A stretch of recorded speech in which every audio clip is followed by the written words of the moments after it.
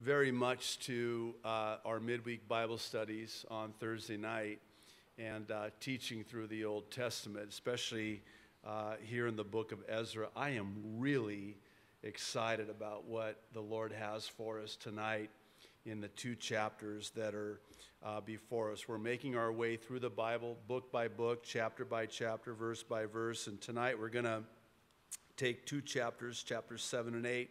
We did chapters 5 and 6 last week, and these are two chapters I think that kind of need to go together, especially chapter 8. I'm really excited about something that I've actually been wanting to talk about in recent weeks, and so I'm really looking forward to, again, what the Lord has for us. Why don't we pray, and we'll ask God to bless our time together in His Word tonight. So if you would join with me. Father in heaven, I'm so thankful to you for those that are here tonight. Lord, thank you for their love for you and for your Word. And Lord, that's why we're here tonight. We're here because we want to hear you speak into our lives, in and through your Word. Lord, we love your Word. We love you. And so, Lord, would you just minister to us tonight and not allow anything to distract us or keep us. Lord, we don't want to miss anything that you have in store for us tonight. So, Lord, speak. Your servants are listening, we pray. In Jesus' name, amen. All right, so there's actually a 58-year gap between chapters 6 and 7. And so it's for that reason I think it would be good if we had a bit of the backstory so we have a better understanding of what is happening here. We're going to be introduced to Ezra tonight. We sort of turn a corner where the first 6 chapters in the book were about the first wave of Jews that had returned from captivity to Jerusalem with Zerubbabel. I mean, the book could have actually easily been titled the Book of Zerubbabel because the first 6 chapters of the 10 chapters in the book were chiefly focused on him and this first wave of Jews that had returned. Now, we turn this corner and learn about this second return, this second wave, if you will, of Jews that are going to now return to Jerusalem, and this time the focus will be on Ezra. Now, if you're anything like me, you're going to really love Ezra. This is an amazing guy. We're going to see the focus be specifically for the purpose of teaching God's people both the Word of God and not only the Word of God, but also the worship of God. And he's going to do this vis-a-vis the newly rebuilt temple that has now been completed with Zerubbabel. And it's been, again, about 58, 60 years.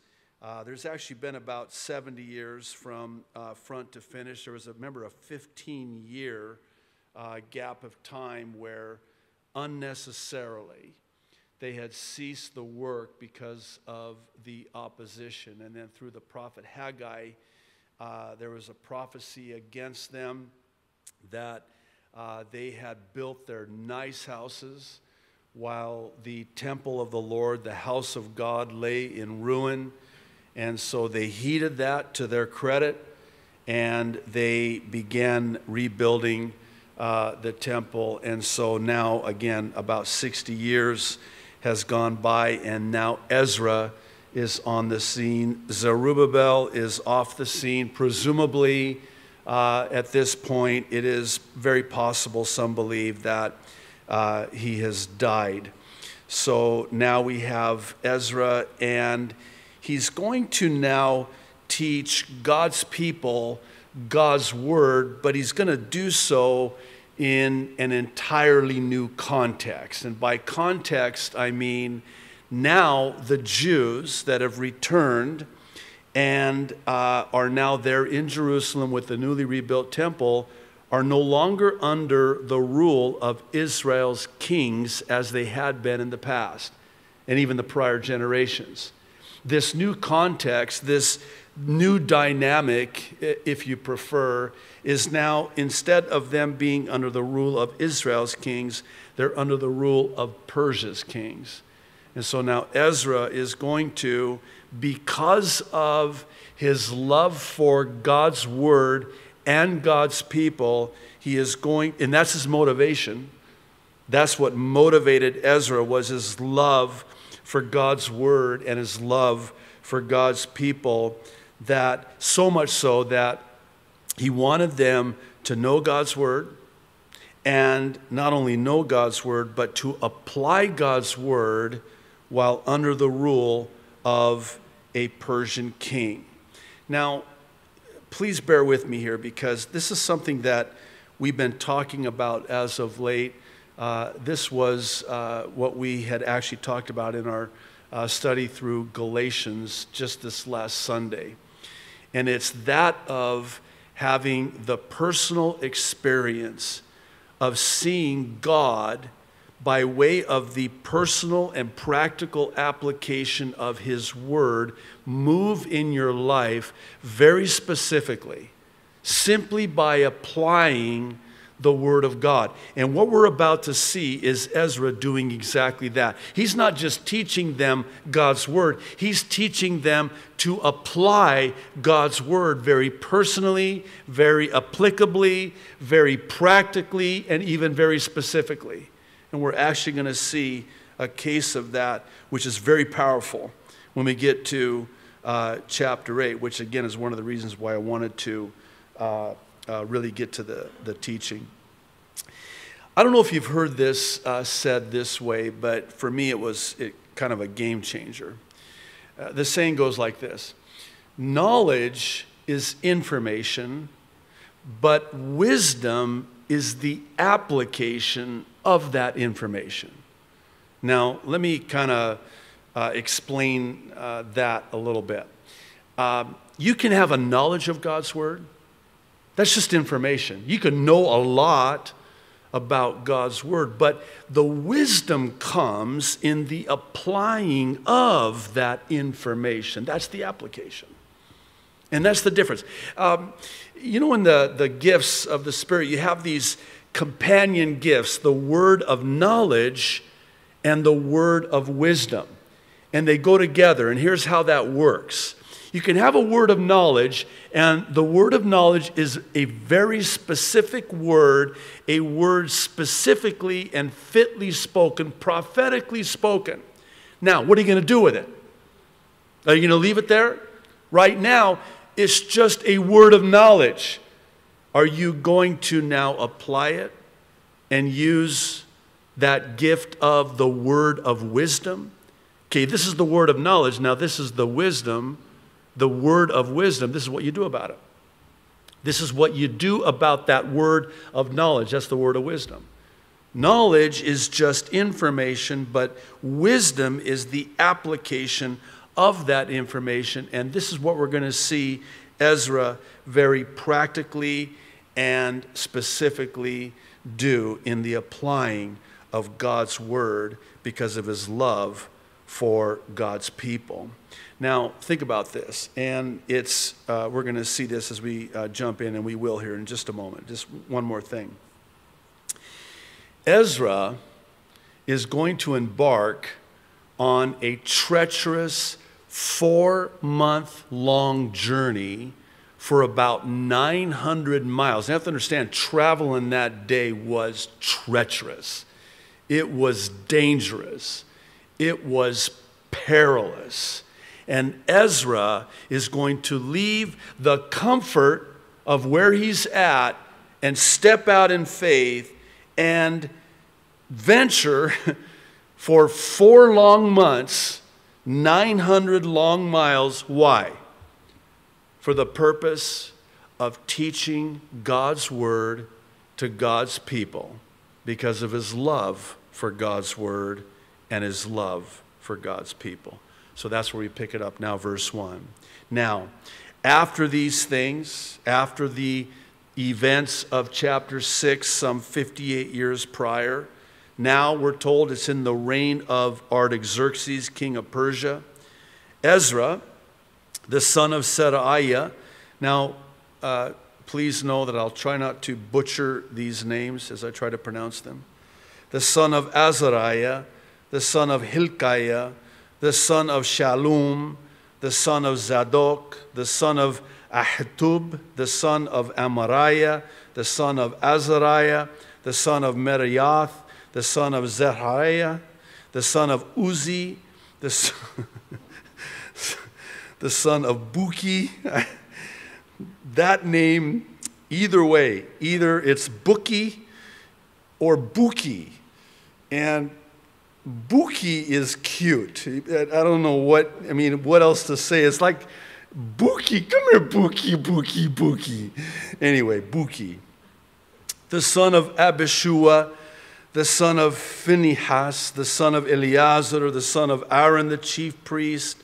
This Ezra came up from Babylon, and he was a skilled scribe in the law of Moses, which the Lord God of Israel had given.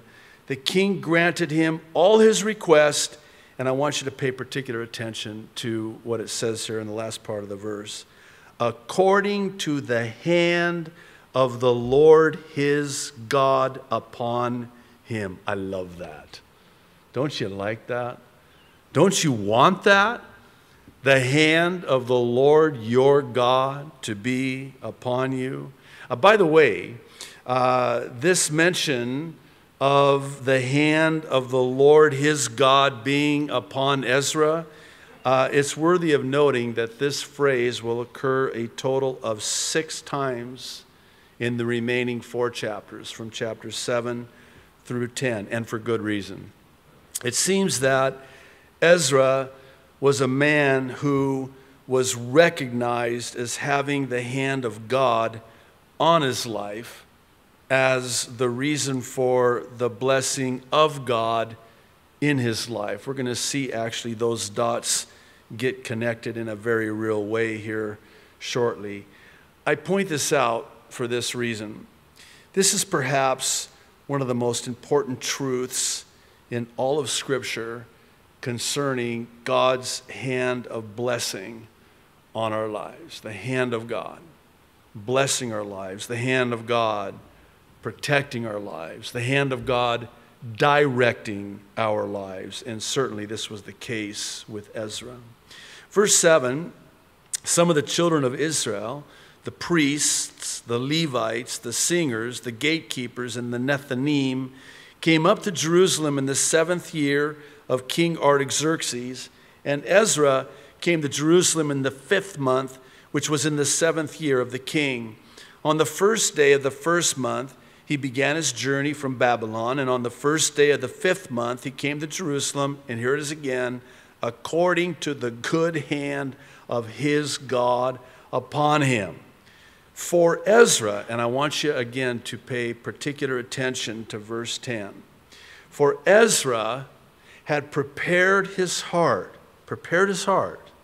to seek the law of the Lord and by the way, this is a big and to do it. And, here's another and to teach statutes and ordinances in Israel. Wow. How's that one? He prepared his heart. He prepared his heart prior. Oh, would to God that verse 10 would be indelibly etched on every single one of our hearts, especially those who are pastors and teachers. This notion of preparing our heart prior to, in anticipation of, both hearing and perhaps more importantly, doing the Word of God. You know what I mean by doing, don't you? Applying. Not just hearing the Word of God, not just teaching the Word of God, but doing the Word of God. Whether we're teaching it or taught it, We want to be doers, not just hearers. In one ear, out the other. Have you ever noticed, I know this is kind of silly, but think about this. Have you ever noticed that we have eyelids, right? We don't have earlids. I think about the 7 letters to the churches in Revelation. By the way, all 7 churches are very different. You can't take the letter to the church in Laodicea, or of the Laodiceans, better said, and apply it to the church of Philadelphia or the church of Smyrna. That message was just for that church. In other words, God has a different message for every different church. You can't have this cookie-cutter approach, but there's one uniformity and similarity with all 7 letters. They all end with this: let him who hath an ear, that's rhetorical. You don't only have an ear, you have 2. Let him who hath an ear, let him hear what the Spirit says to the churches. You know, it's interesting, in the Old Testament, replete throughout the Old Testament, you'll read this: hear, O Israel. It comes in through the ear gate. You hear the word of the Lord. That's where it starts, but that's not where it stops. That's where it starts. And that's just the beginning. But you are a hearer of the word, and then you need to be a doer of God's word. And again, please keep in mind, this is what Ezra wanted more than anything for God's people. And this is the heart of a true leader, a true teacher. They want so much for God's people to taste of the Lord and to see that He is good. They want God's people to experience firsthand what it's like to have something very specific from God's word applied to their lives and see the mighty hand of God move in their lives in such a powerful way that they're never the same again. It changes them. Like on Sunday we were talking about, it ruins them. You're ruined. You're spoiled. When you've tasted that, you know what it's like? It's like you taste lobster or a juicy steak. I know this is going to make some people drool and hungry, but you taste something so good, you're just ruined. I mean, you can't eat anything else because you've tasted the real thing. You've tasted of the Lord and you've seen that He is good. You've seen Him do things that only He can do. And He did it exactly as He said He would do it in His word.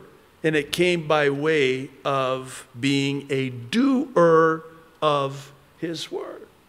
Very practical, very specific. You know, James, and I know you're familiar with this passage in chapter 1, verses 22 through 25, James draws upon a very interesting analogy in describing the difference between being merely a hearer and not a doer of God's word. He says this, verse 22, but be doers of the word, and not hearers only, deceiving yourselves.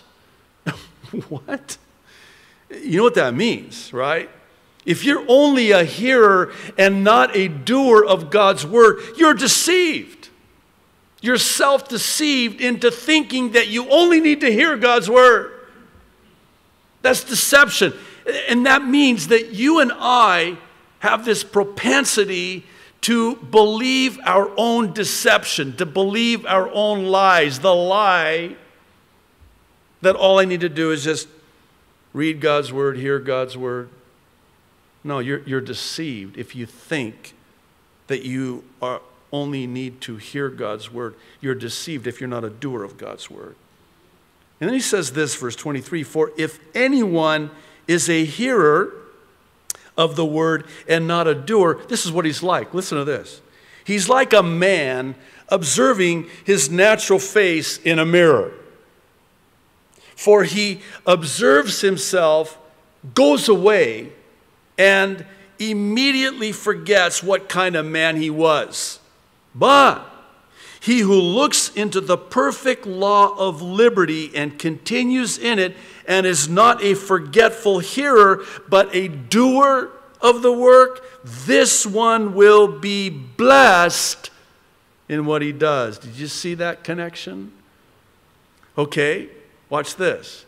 So now I've applied God's word, and because I've applied God's word as a doer of God's word, then I'll have the blessing, the hand of God's blessing upon my life like it was on Ezra. That's the why behind the what. Now check this out with the mirror. This is perfect. This is brilliant. This is by the Holy Spirit, right? The law of God, the word of God, is likened unto a mirror. And here's how that works. So you look into the mirror of God's word, and what do you see? You see yourself as God sees you, as you really are. This is where that deception comes in, right? So you can look into the mirror, and you always shed yourself in a favorable light. But when you look in the perfect law of God's word, you can't get away with that, because it shows you in the mirror of God's word. And oh, by the way, spoiler alert, I'm a sinner. I'm a sinner. I need a Savior. I need a Savior. I need a Savior. I'm a dirty, rotten, stinking sinner. That's, the 10 Commandments, Exodus 20. Commandment number 1. Okay, I broke that one. Commandment number 2. I really broke that one. Commandment number 3, commandment number 4. There's even commandments that aren't in there that I've broken. I've broken every single one of them. And that's the point.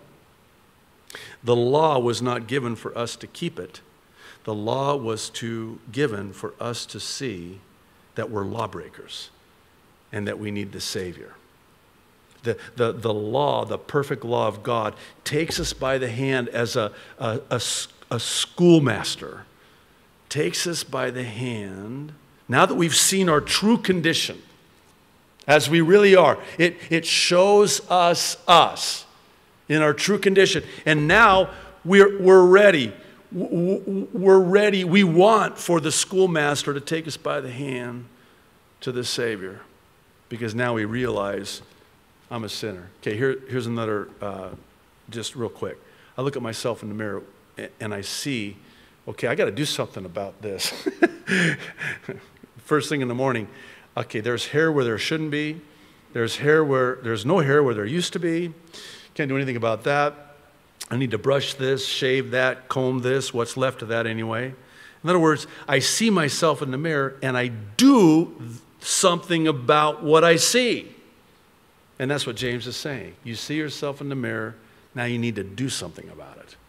That's the applying, the application of the information that you have just now seen. I've got some information now. It's not good. We got a problem. I need to do something about that which I'm seeing here. And that's when you become a doer of God's word. And when you're a doer of God's word, you are blessed in all that you do because of it. Verse 11. This is a copy of the letter that King Artaxerxes gave Ezra the priest, the scribe, notice, expert in the words of the commandments of the Lord and of his statutes to Israel. He was very skilled. We're going to see this again. Artaxerxes, verse 12, King of kings, not capitalized, don't worry. To Ezra the priest, a scribe of the law of the God of heaven, perfect peace, and so forth. I issue a decree that all those of the people of Israel and the priests and the Levites in my realm who volunteer to go up to Jerusalem may go up with you.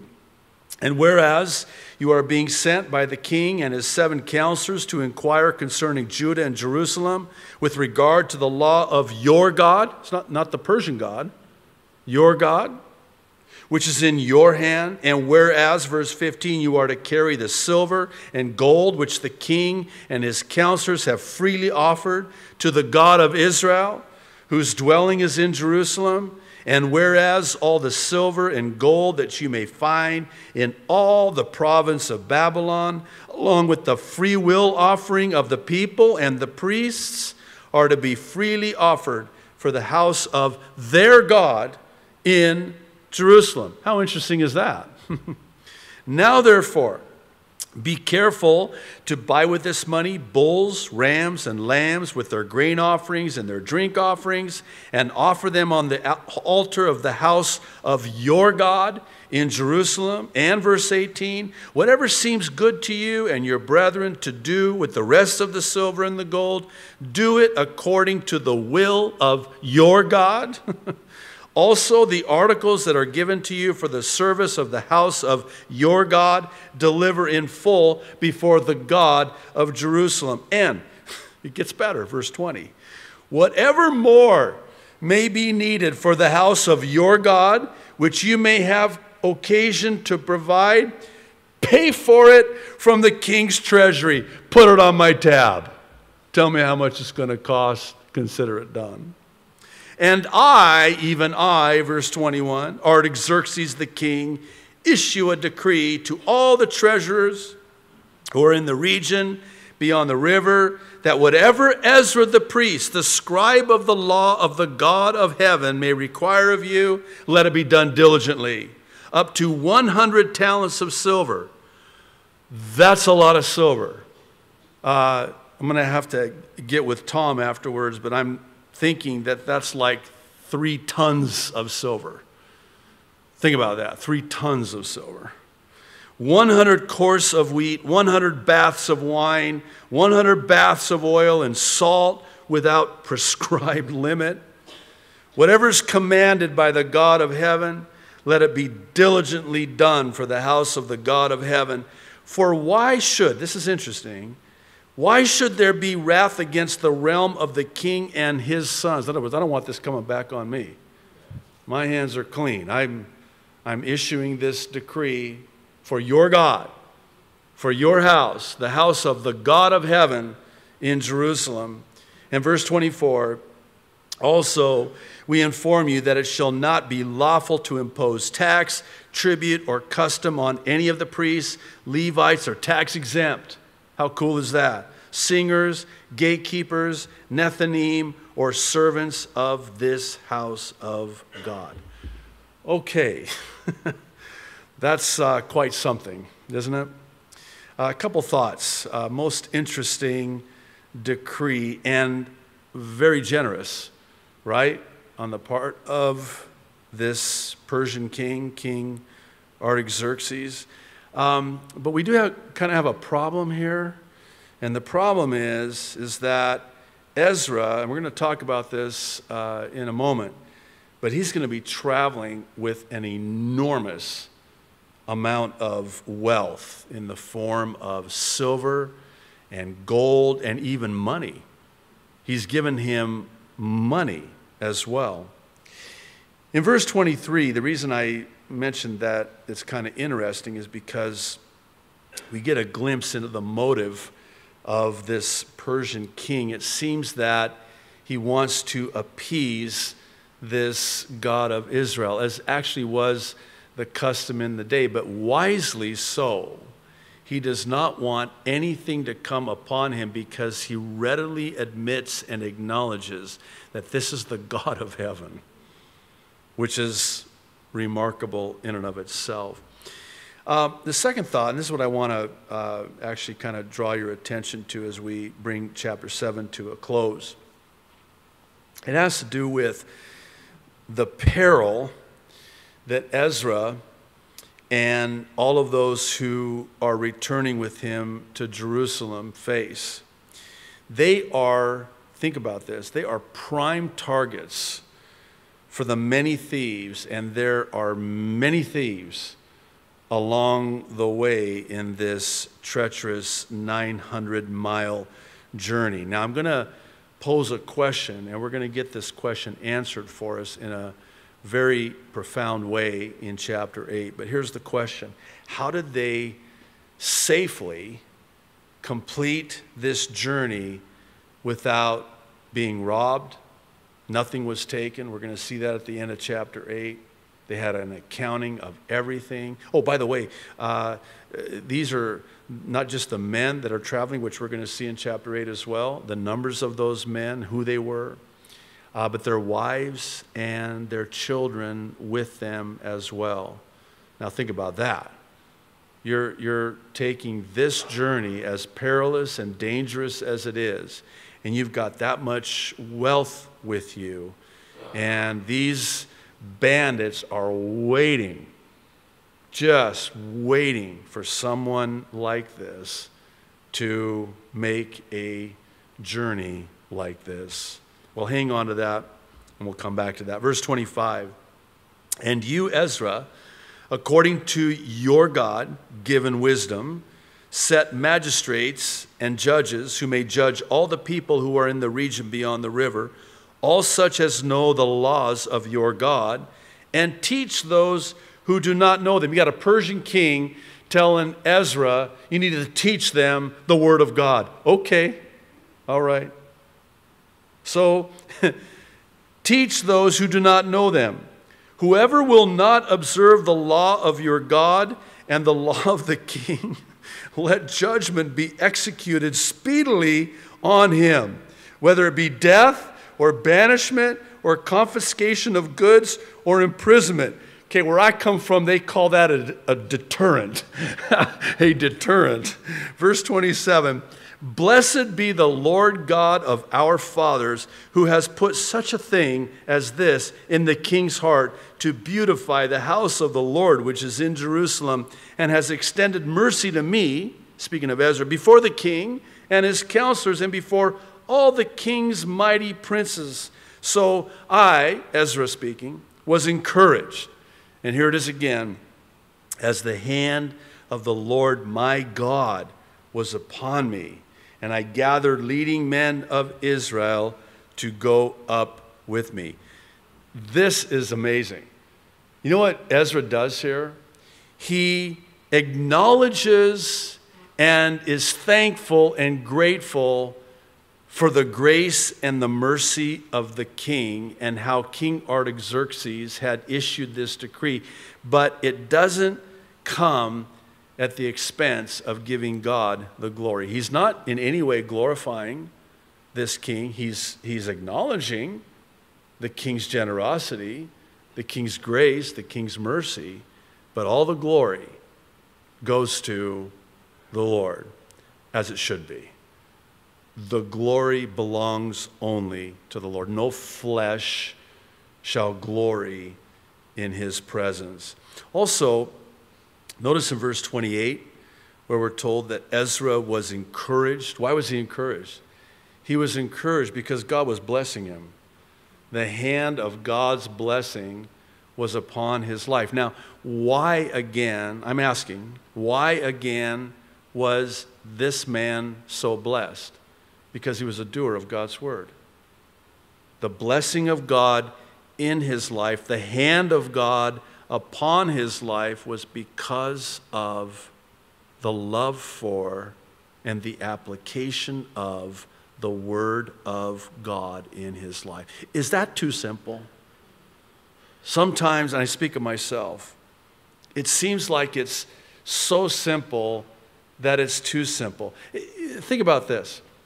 God wants to bless us. I imagine God looking for ways, waiting on standby, as it were, for opportunities. Just anything. At any time, he wants to bless his people. It's not that he won't, it's that sometimes he can't. He can't bless us. Oh, he wants to bless us even, I believe, sometimes more than we ourselves want to be blessed.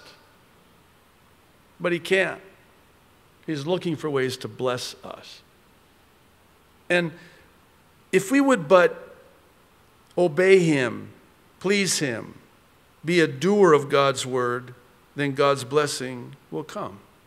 That's just how it works.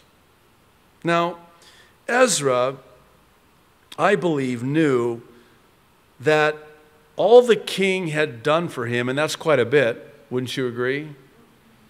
That it came only, which is why he gives all the glory to God, it came only because the hand of the Lord had not only blessed him, The hand of God was not only upon him, but the hand of God was also upon the king. The hand of God was directing and turning and moving the king's heart in the direction that God pleased. This is Proverbs 21:1.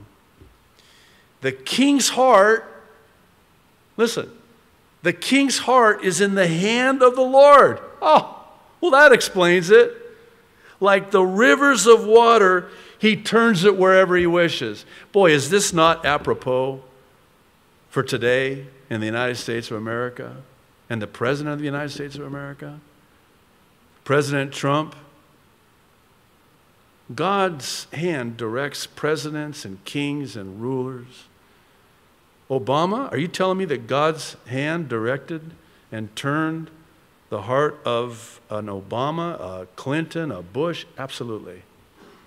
Yeah, but why would God do that? Oh, God will turn the hearts of any ruler, any king, any president, because in the end, it serves his purpose.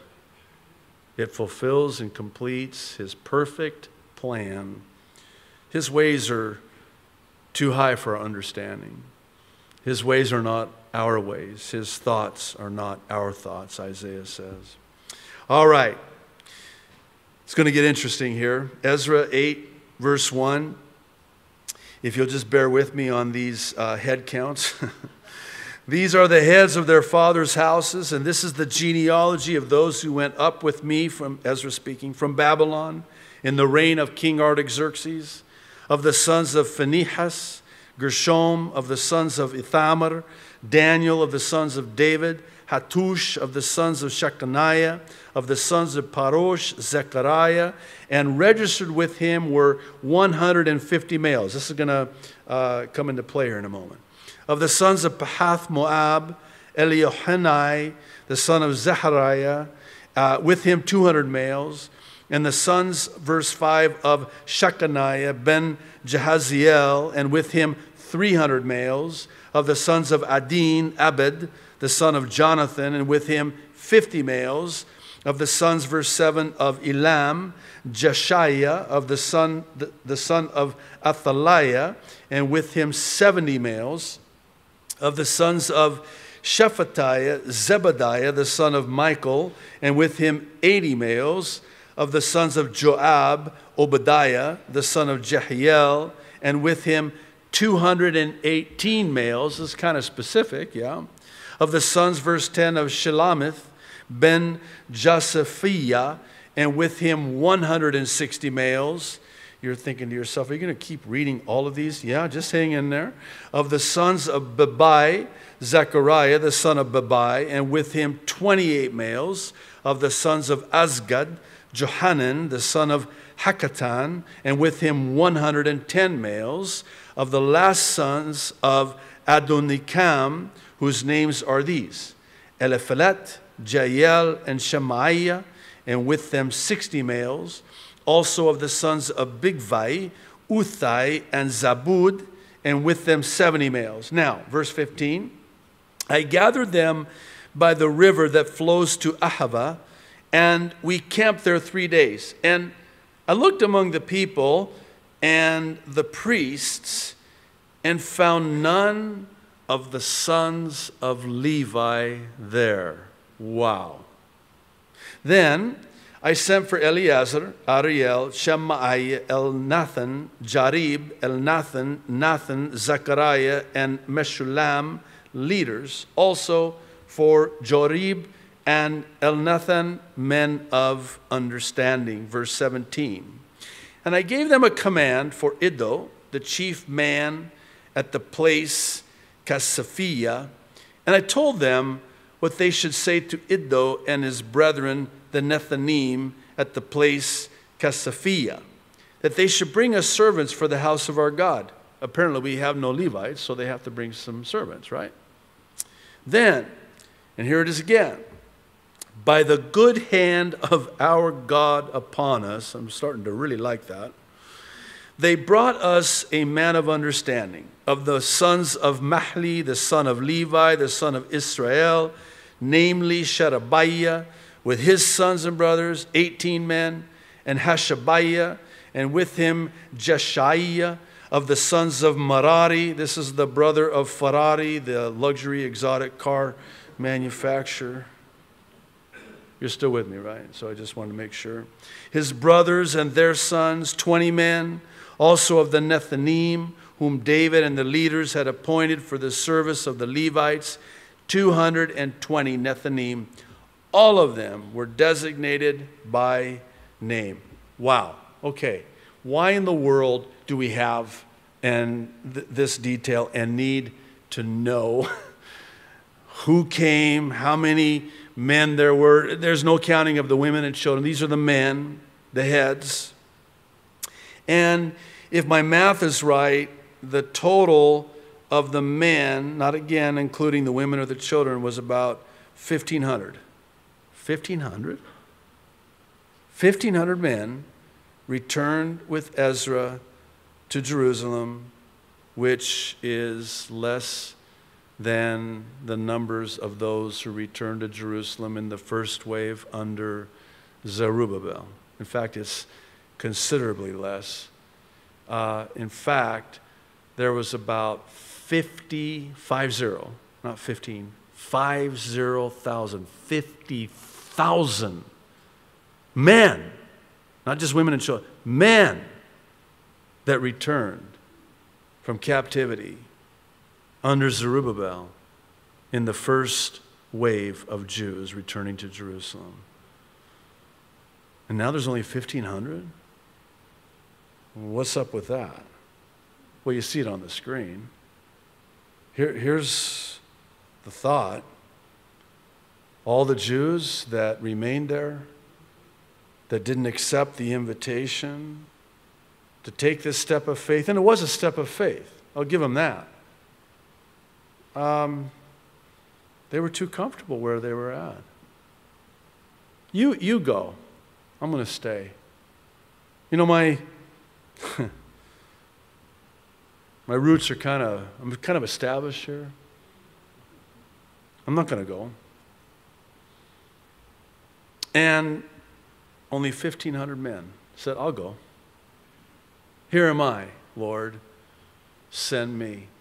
Oh, by the way, I wonder in the end who regretted their decision. Do you think that those who returned to Jerusalem regretted? No. Do you think that those who didn't regretted? You better believe they did. Who were the ones that were blessed? The ones who returned. Isn't it true that, as the writer of Hebrews says, that it's without faith it's impossible to please God? You know, I think about when we took the step of faith to come here, start all over, and start this church. It was scary. And I've shared, very candidly about how, the first 2 years I thought, oh my goodness, Lord, what have I done? I thought I had made the worst decision of my life.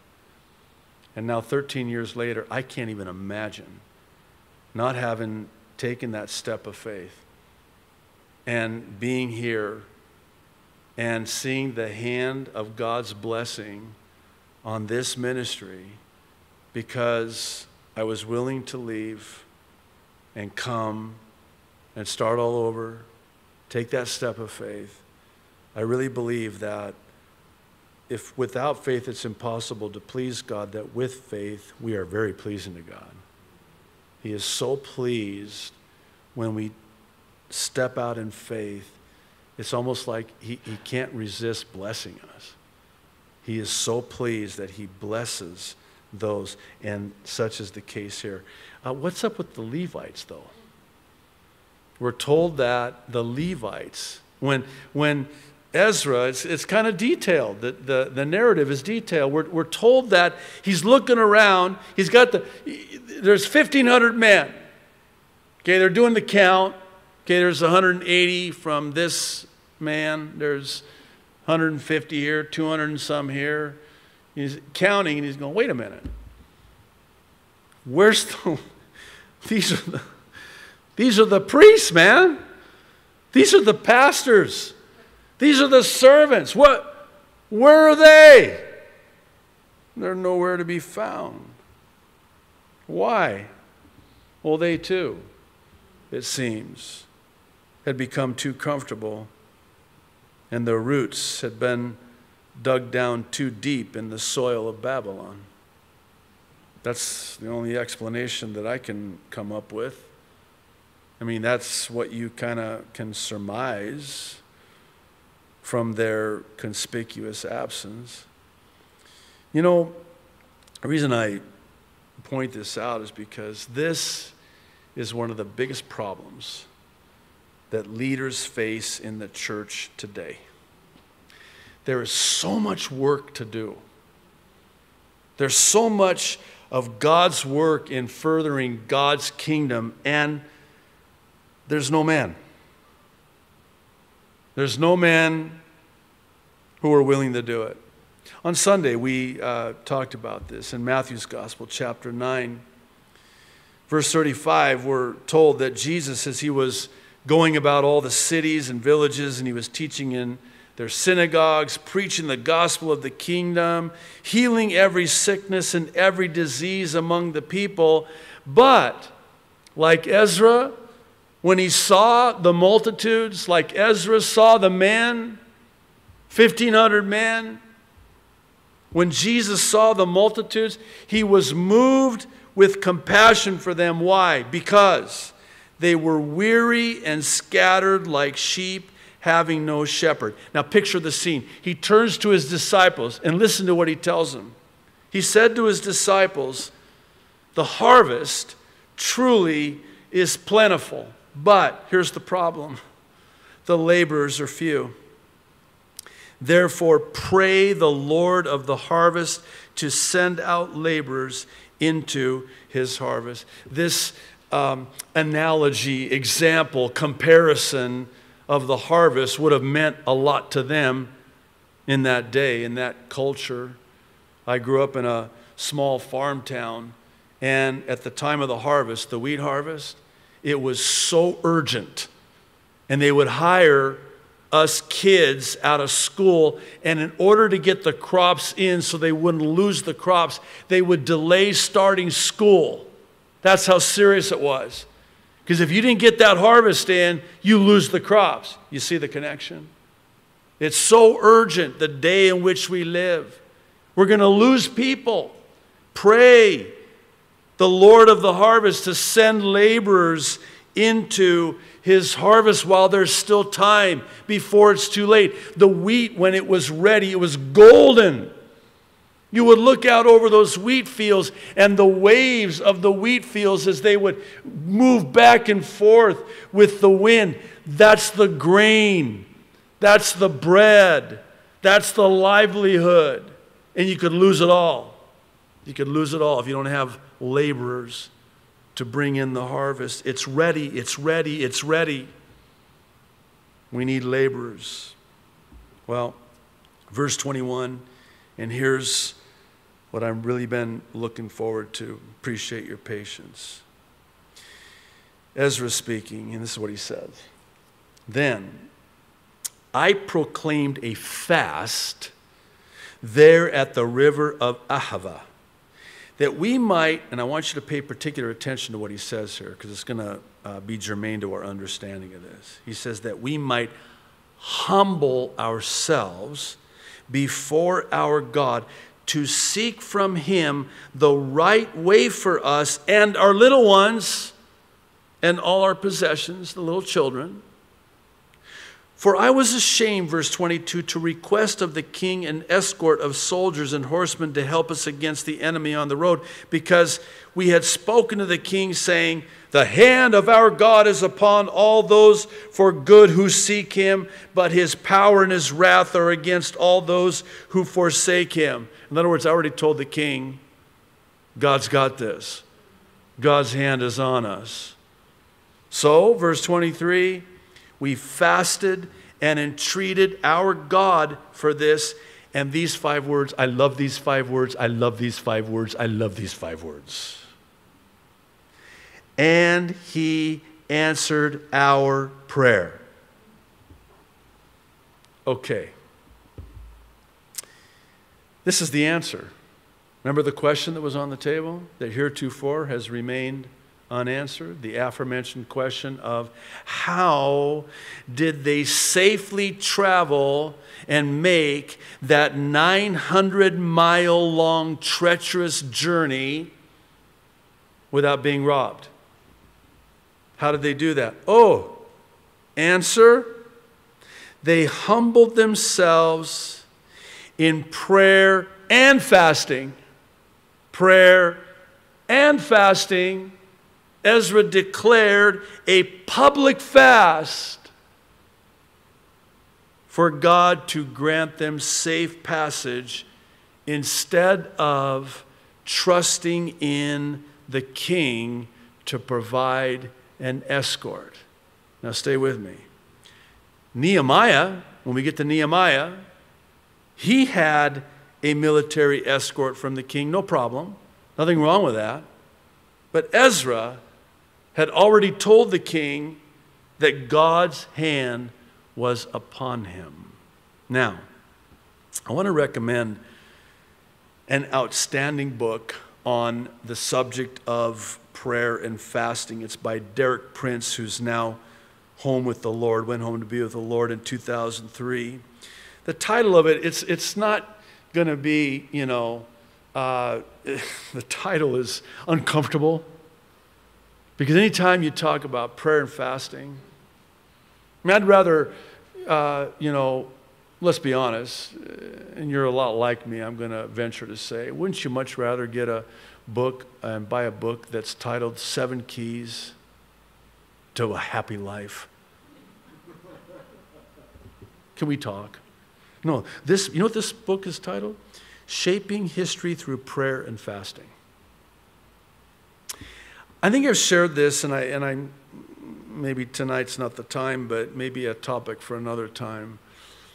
I've shared how that God is bringing me to that place in my walk with Him where I'm learning anew the power of prayer and fasting. Do you know how powerful prayer and fasting is? I cannot even begin to tell you. And one of the things that, and I've heard men of God, in fact, Derek Prince, there's a YouTube video of teaching of his that is just, wow, just wow. That's the only word I can come up with. And here's a guy that would fast 1 day a week. This isn't legalism. Please don't do that, okay? He would fast 1 day a week. And he said there was a season in his life where he got so busy and he couldn't fast. And he said it was disastrous. And he never stopped fasting again. And that's just what God had called him to do. But because of what he was doing in the ministry that God had called him to, he fasted and prayed. And by the way, there's different kinds of fasts, and you have to be careful with this because medically, you can actually, it can be dangerous. There are fasts where you just, liquids only. You fast from certain types of foods. You abstain from, deny yourself of those, foods that you really love. You know what I'm talking about, right? Sometimes it's just, a vegetable fast, no meat. There's different kinds of fasting. When I fast, I'll just do a liquid fast and no food. Oh, it's so hard. But you deny yourself. You deny yourself. And here's what happens when you fast, you humble yourself. And I want to talk about the connection between humility and fasting more in just a moment. But I want to share with you a little bit about what he says, because in it he refers to this passage in Ezra that we just read. And listen to what he writes. Ezra did something that you and I sometimes do. By testifying to the king, he put himself in a position where he had to live up to his own testimony. You know how, have you ever done that? Where you said, my God will provide. Oh, God, you're going to provide, right? That's kind of what happened here. He says to the king, our God will grant us safe passage. Oh, God, you're going to provide us safe passage, right? We don't want to get robbed. He writes, by testifying to the king, he put himself in a position where he had to live up to his own testimony. He had told the king, we are the servants of the living God. Our God protects us and supplies our needs. They had to make a long journey through a country infested by savage tribes and by bandits. In addition to their wives and children, they had with them the sacred vessels of the temple. What a prey for bandits. The question arose, how were they to be protected on their way from Babylon to Jerusalem? Should Ezra go to the king and ask him for an escort of soldiers and horsemen? No doubt the king would have granted this request, but Ezra felt ashamed to make it because he had already testified to the king that their God, the true and living God, would protect those who served him. At this point, Ezra and the returning exiles made a vital decision. They would not rely on soldiers and horsemen for their protection, but on the supernatural power of God. There would not have been anything morally wrong in accepting an escort from the king, but it would have been depending on carnal means. Instead, by collective prayer and fasting, they committed themselves to seeking their help and protection solely from the spiritual realm of God's power, and God honored it. God honored it. He goes on to write, and this is really interesting. I didn't know about this. The pilgrims used this very passage in Ezra that we just read, where Ezra declared a public fast. The pilgrims, this very passage, used that to declare a public fast prior to their safe passage to America, which in and of itself was a treacherous journey as well. Prince writes this, very interesting, listen. One distinctive practice employed by the pilgrims to achieve their spiritual goals was that of united public prayer and fasting. Let me just say this parenthetically. I speak of myself as a pastor. Pastor and church have yet to see the power of God in a public declaration of prayer and fasting. I believe that we would just be so changed for life if we were ever to be a part of a public time of prayer and fasting. We could see God do miracles. And oh, by the way, God does miracles. God does miracles. He says of Ezra, being ready to depart, of the pilgrims, being ready to depart, they had a day of solemn humiliation. Taking this text from Ezra 8:21, Prince notes that the use of the word humiliation indicates that the pilgrims understood the spiritual connection, the scriptural connection to what? Fasting and humility. When you fast, you're humbling yourself before God. What does God say about the humble? He gives grace to the humble. He exalts the humble. He humbles the exalted. He exalts the humble. Please know that there is this inseparable connection between humbling oneself when one fasts. When you fast, you humble yourself before God. It's self-humbling. This connection between fasting and self-humbling. Interesting to note, God doesn't humble you. There's nowhere in the Bible where you're going to read, God will humble you. No, it always says, humble yourself. Humble yourself in the sight of the Lord. Now, as one said, that's not to say that God may not deem it necessary to humiliate you when you're proud, but God will not humble you. You have to humble yourself. How do you humble yourself? Fasting. Does not prayer require humility? Effective prayer. Prayer that doesn't bounce off the ceiling. We can pray with arrogance. God doesn't hear those prayers. He resists the proud. He knows the proud from afar off. When there's pride, God just says, get away from me. I won't hear that prayer if there's pride. But when we humble ourselves in prayer and fasting, and we humble ourselves, it's like, God, okay, what do you need? Oh, I need safe passage. I got my wife and my children, and we got all of these men and their families. We've got all of this gold and all of this silver and all of this money. And I told the king that you'll protect us. And so, will you do that? Yes. And that's what they did. And that's what the pilgrims did. They did it in Holland when they left England before they came to America. Based on Ezra chapter 8. They declared this public fast.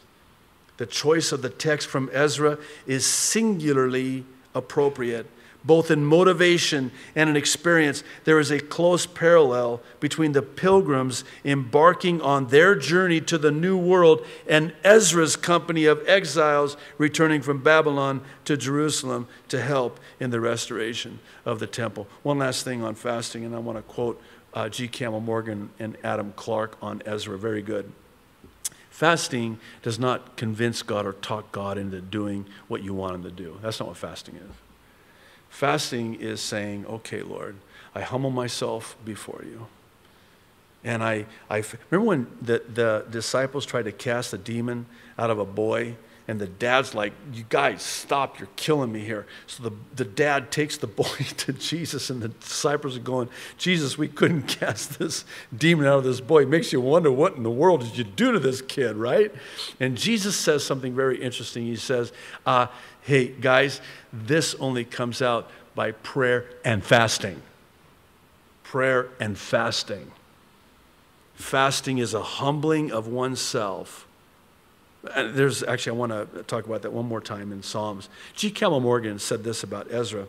God never fails those who act in full dependence on himself and so in complete independence of all others. And that's what happens when you fast. You're saying to the Lord, Lord, I'm completely relying upon you.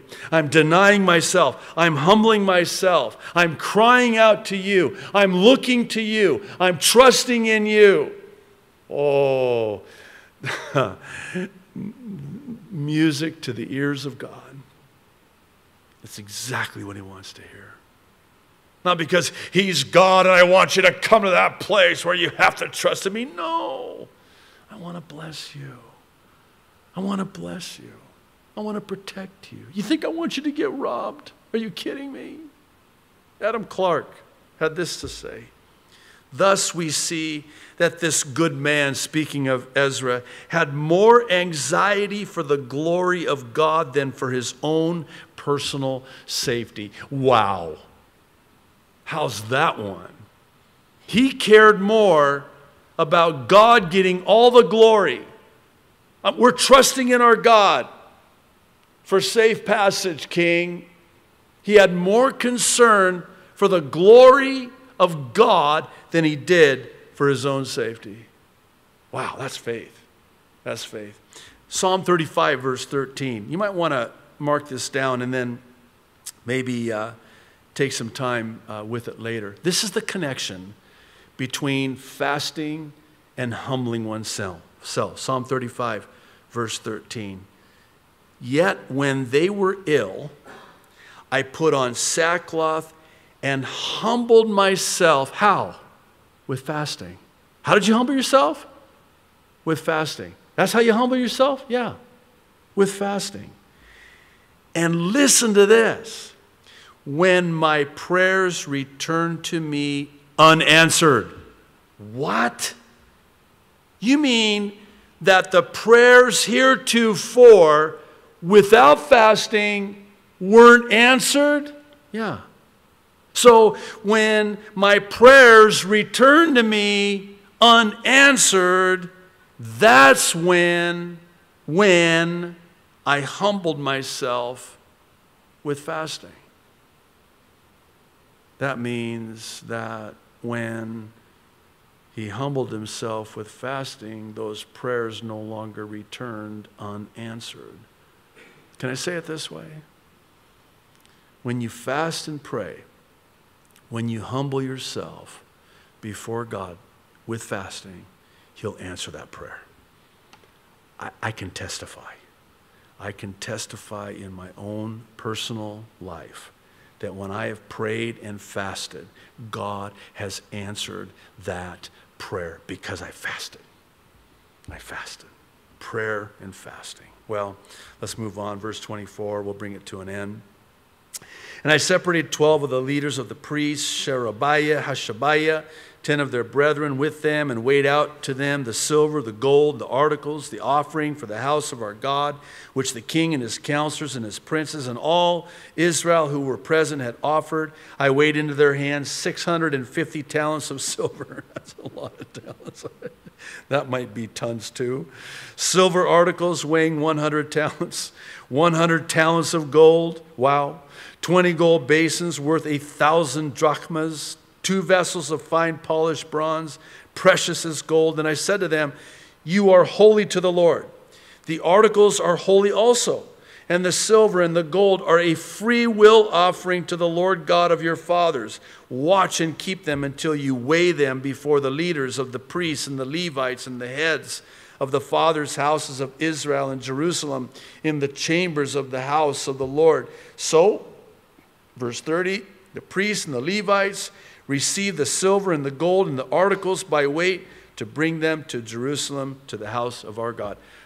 What's going on here? What's this about? Well, this is and speaks to an important biblical principle having to do with financial accountability. That's what's going on here.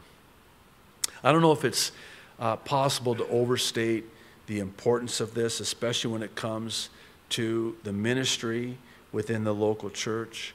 Let me say, and I hope you know this, that we as a church have numerous checks and balances to ensure financial integrity here at Calvary Chapel, Kaneohe. No check over $500 can have only one signature on it. Has to have 2 signatures. We have 2 or more people counting the tithes and offerings, and there's a signature there.